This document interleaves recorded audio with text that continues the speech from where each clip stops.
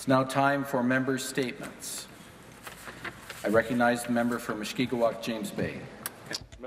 Thank you, Mr. Speaker. The members of Moose Cree First Nations are concerned about a type of backroom deal this government does.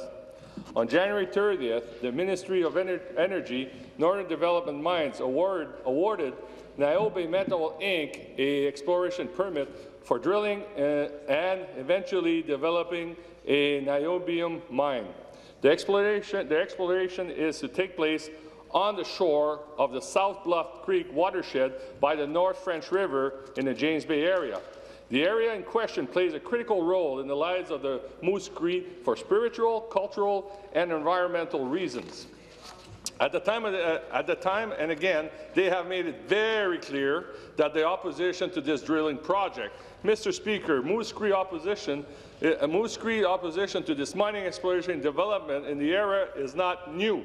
In 2003, a different company tried to drill in these sensitive wetlands, and the community said no. Now the Conservatives are bluntly approving an exploration permit with no serious consultation with Moose Cree Chief and Council. Their right to oppose the drilling must be respected, Mr. Speaker. We are talking about an extremely sensitive ecosystem with one of the very few untouched watersheds in Ontario. People drink directly from the water source. Let me make one thing very clear. The role of the Minister of Energy and Development and Mine is not to issue exploration permit as he pleases. His role is to consult, mediate, fact-check projects, especially those that are as sensitive as the South Bluff Creek watershed. Thank you.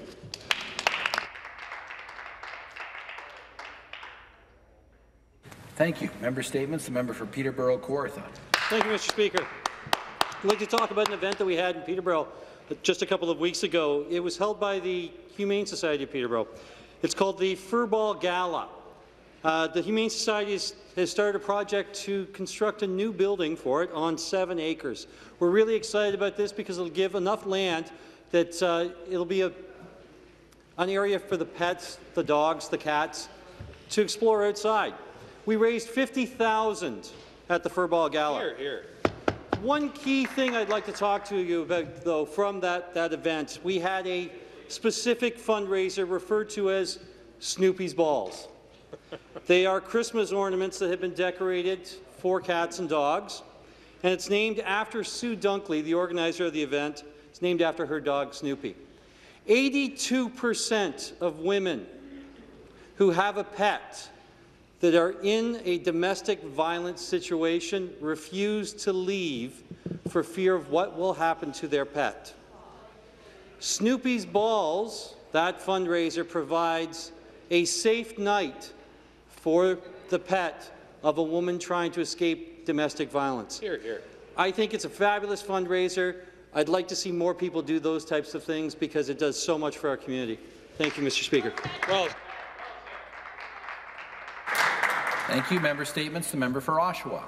I stand today in solidarity with teachers, education workers, students and parents who know that our children deserve a quality education in our provincial schools. I was a teacher for over 10 years and was proud to do some of the most rewarding, important work that I will ever do, helping our children reach their full potential. Our educators and education workers love what they do and should be appreciated and supported. Instead, this Premier and his minister have come out the gate swinging an axe at our public education system, undermining our boards and painting our teachers as incapable. Well, they aren't. Is this government incapable of recognizing the need to invest in our schools and students? We have a $16 billion repair backlog. This government is ripping funding away from families of children with autism who will be funneled from needs-based therapy into our schools without transitions and without support. And this Premier thinks the way to improve is to cut. Here are some constituent thoughts for the Premier. Tracy says, quote, austerity measures are never an excuse for harming our most vulnerable population, our children. Your proposed changes are inequitable and dangerous. Christina says, with class sizes increasing, online courses being mandatory, and the threat of removing university-educated teachers from K to 3, that only means one thing for me. My job, which I love, is at risk. Melanie says, this isn't what's best for our children. I support low class sizes for all Ontario students and implore you to consult before making such sweeping changes. Stephen invites, I would love if some politicians came into my class to get a first-hand account of education. Tammy says, we can't afford to find efficiencies at the expense of students by taking teachers and support staff out of classrooms and cutting funding for programs that help kids thrive. Our schools are the heart of our communities and of our democracy and must be fully funded now. Speaker, this Premier must stop the cuts to education and start caring about our future. Thank you. Member statements. The member for Parry Sound Muskoka. Thank you, Mr. Speaker. I rise today to recognize the volunteers who made the Ontario 55+ Winter Games happen earlier this month in Huntsville, Muskoka. 898 Ontarians between age 55 and 86 came together in friendly competition to encourage healthy, active lifestyles. They took part in alpine and cross-country skiing, skating, badminton, volleyball, table tennis, hockey, curling, bowling, and duplicate bridge.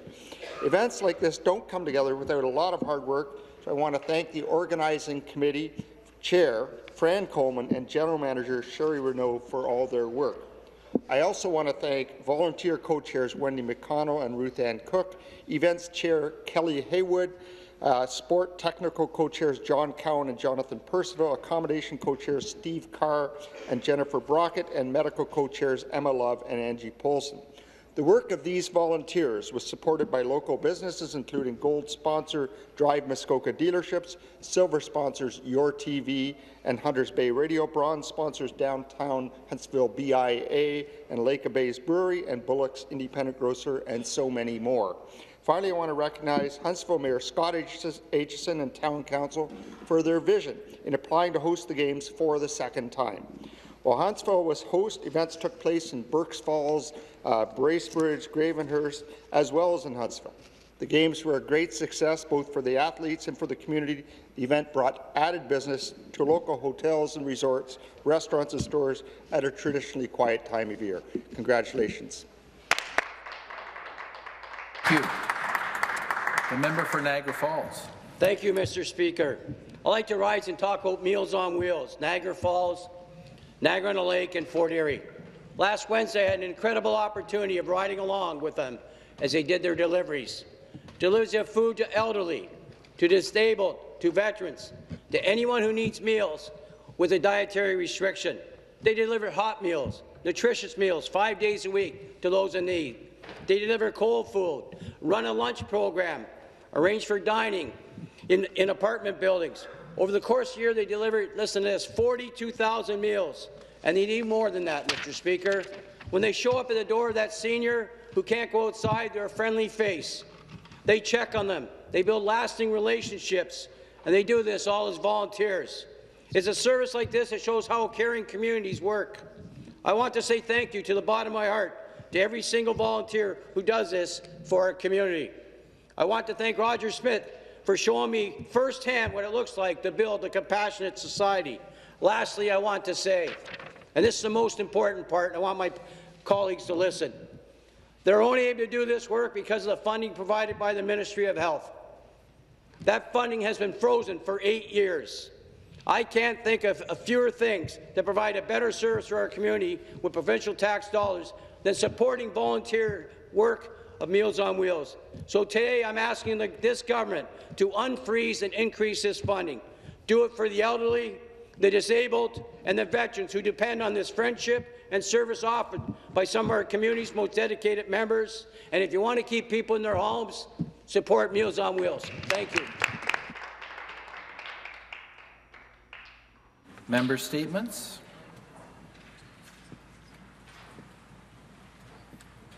The member for Richmond Hill. Thank you, Mr. Speaker. Thursday, March 21st, marks the beginning of spring and a new day for the Iranian and Persian community. I would like to take this opportunity to wish them Nowruz Piruz, Wow, look at Daisy. a prosperous new year. After spending almost the entire month of February attending events celebrating the Chinese New Year, I can now look forward to sharing the celebration of the New Year and welcome spring with the Iranian and Persian community. Hear, hear.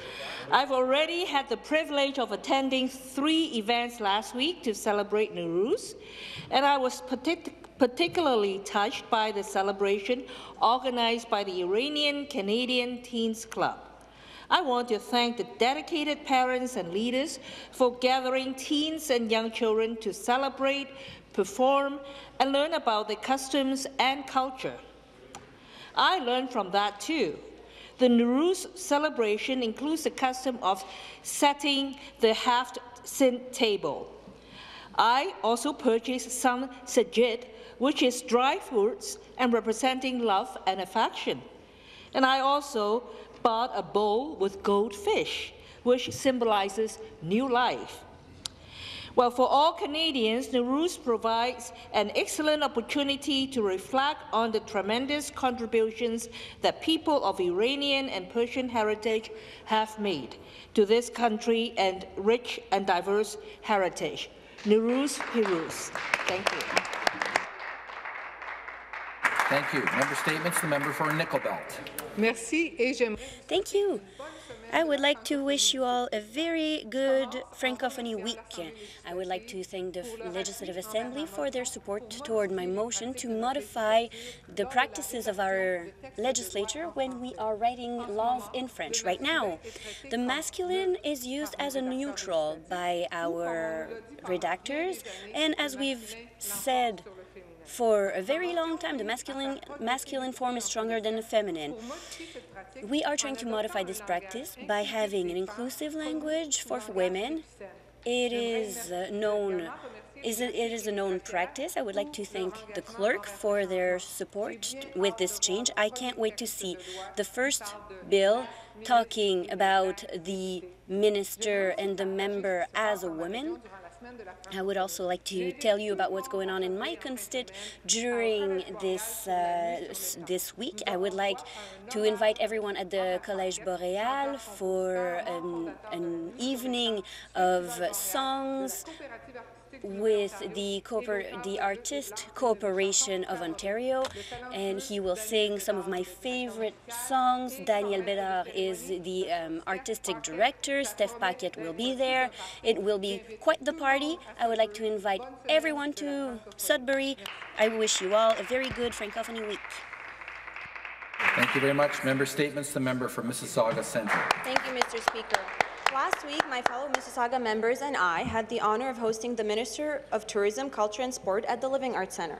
Together, we announced more than $2.6 million in grants to organizations across Mississauga through OTF. This funding will go a long way to support a number of initiatives that promote art and culture, as well as strengthen our local NGOs.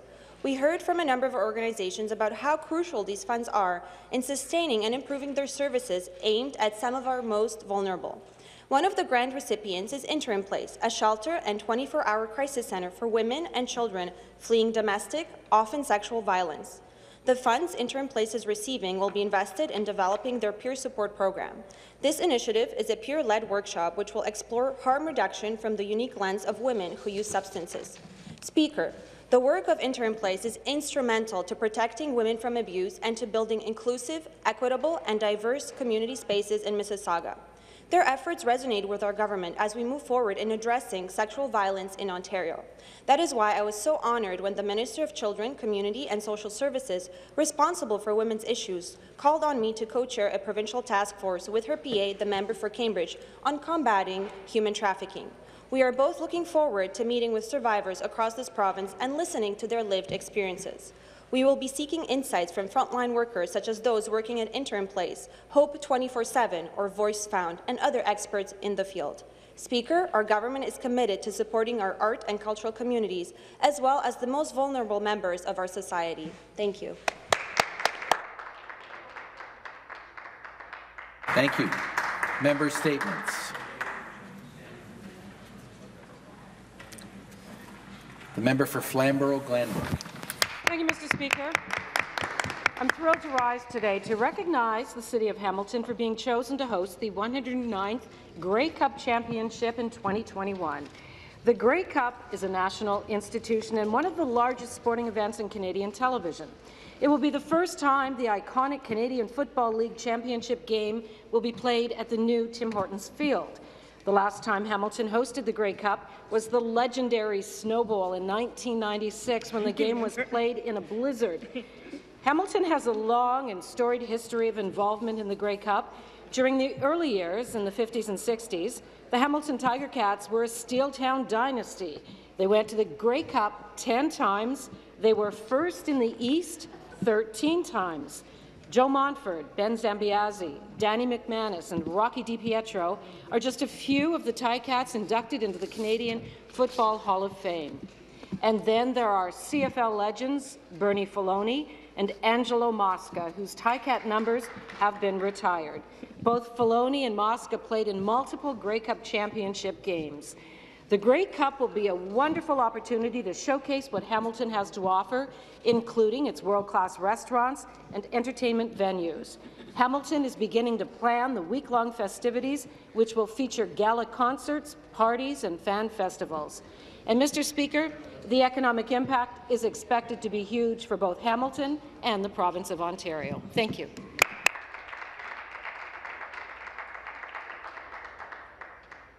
Thank you. That concludes our times for member statements this afternoon.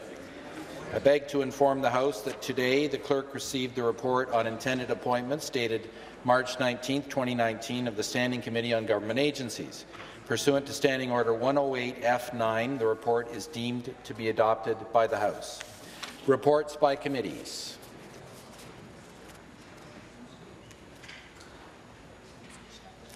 Introduction of bills. Member for Beaches East York. Thank you, Speaker. I move that leave be given to introduce a bill entitled An Act to Proclaim a Day of Remembrance and Action on Islamophobia